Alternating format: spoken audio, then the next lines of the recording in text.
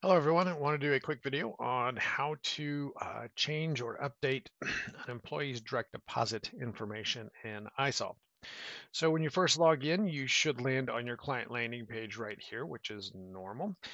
Then we want to come up to employee management up here under this menu item here, and then we want to go down to employee pay. And underneath employee pay, you will see all of these different menu items where you come down here to the direct deposit menu item right here, click on that.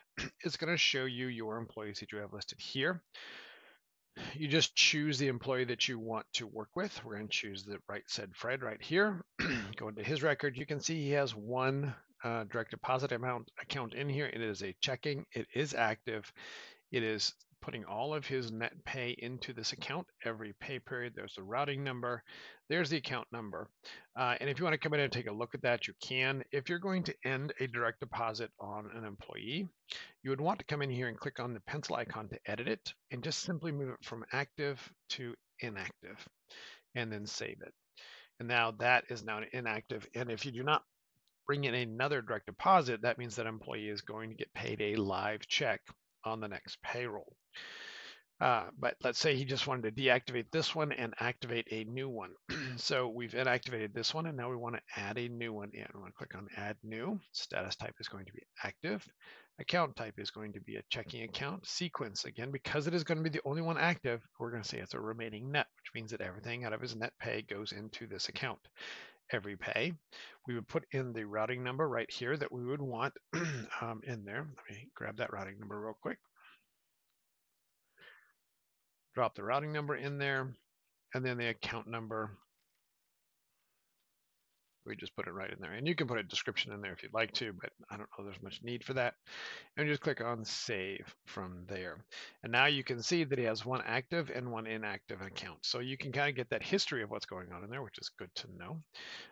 Our recommendation also is that if you're going to make a change to an account, that we would end the previous or the current direct deposit and add in a new one. You do have the ability in the system, without a doubt, to update an account number here. However, our best practice is that we would end this one and start a new one with a corrected account number. This will give you a history so that if for some reason there's an employee return because the account number was entered incorrectly, this will then tell you what happened. So you would have this one, which may have an incorrect number in there. We can come in here and edit this. We can make it inactive, which is fine. And then we can put in description, wrong account number. And we can save that. So now that's inactive, and then we'd go back in and add in the new one again. So we go active, account type is checking, sequence is remaining net, frequency is every pay period, routing number, and account number. And then we click on save. And then now you'd have the new account with the new account number in there. So, and then you still have an idea of why this one was deactivated in the past. Now let's assume that the employee has two direct deposits. They want their money split between, their paycheck split between multiple accounts. So in this situation, you'd have this one that was active right here. Then we want to go ahead and add a new one. And the process is pretty much the same. We want to say that it's active. Account type, let's say it's a savings account. The sequence is what really changes. So the sequence now is 1. You see the remaining net is not there anymore because the remaining net is already taken up on the primary account.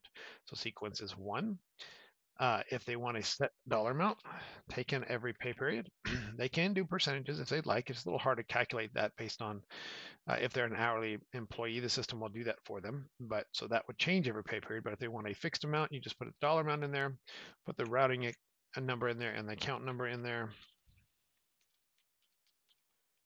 And then you just click on save and away you go. And that's how we add in multiple accounts.